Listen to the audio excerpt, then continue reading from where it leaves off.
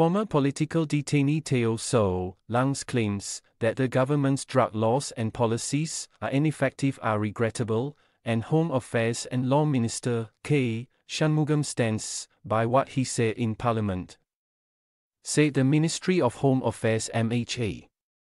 MHA, in a statement on May 17, said Teo, a former lawyer and politician, also appears to imply that in some unspecified way, it was wrong of Shanmugam to make a ministerial statement in Parliament because it confers parliamentary immunity.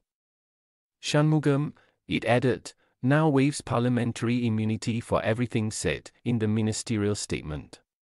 If Teo or anyone else feels that the statement's contents are actionable, they can take action, it said. On May 8, Shanmugam touched on Singapore's drug control policies in a wide-ranging speech in Parliament. He reiterated the reasons for the strict stand against drugs and the reasons for the policies. He also mapped out plans to tackle drug threats both new and old, especially among the young. Teo, in a Facebook post on May 12, said the government's drug laws and policies were ineffective, and that the problem of drug abuse and drug trafficking has not been solved. She also claimed that Shanmugam had attacked various Singaporeans and organizations, and had deliberately singled out a group of activists and accused them of misleading the public. In his speech on May 8, Shanmugam said Protection from Online Falsehoods and Manipulation Act POFMA directions were issued in May 2023 against 10 social media posts and 2 online articles for containing false statements about a capital sentence meted out by the courts. At the time, he said, the Transformative Justice Collective, Online Citizen Asia, Andrew Low, Kirsten Horn, and M. Rovi continued to make false statements alleging that a person awaiting capital punishment was denied an interpreter during the recording of his statement.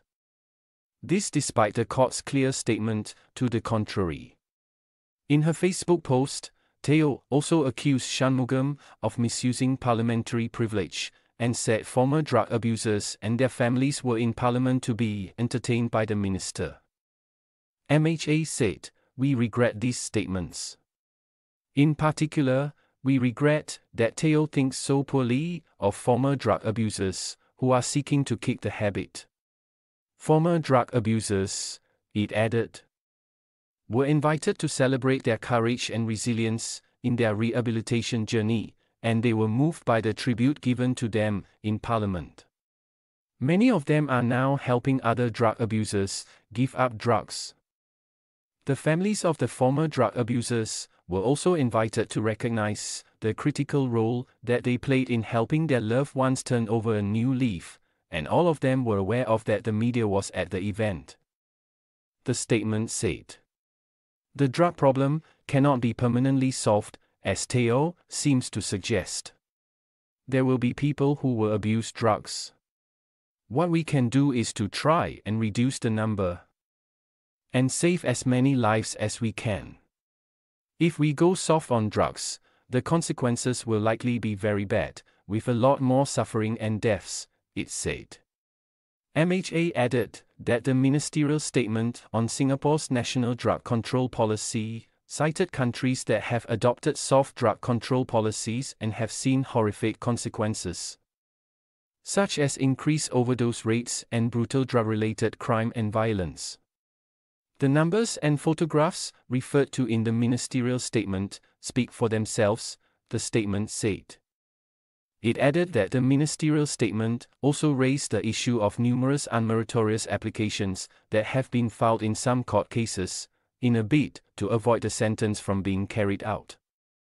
The courts have said on multiple occasions that many court applications, filed by or on behalf of capital prisoners, often at the last minute, were unmeritorious or amounted to an abuse of the court's processes. Some of these applications were aided by anti-death penalty activists. In one case, MHA said, the court found an application to be nothing more than a blatant and impermissible attempt to obstruct the carrying out of the sentence.